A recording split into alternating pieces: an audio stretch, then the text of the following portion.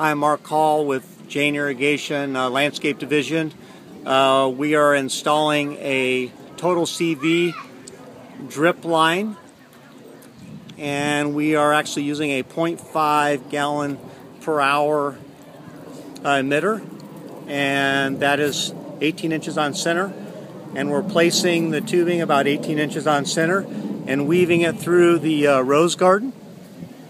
Over here is where we measure the pressure. It's about 64 or 5 psi, plenty of pressure. We come into the valve, we go over into our filter and regulator. We come up here on a riser, and then we just use 2 fittings, and these are 3/4 inch slip right into our power lock. And then here we go. Everybody's, we got about 3 guys here with the city of Poway, and they're doing a very good job with the install.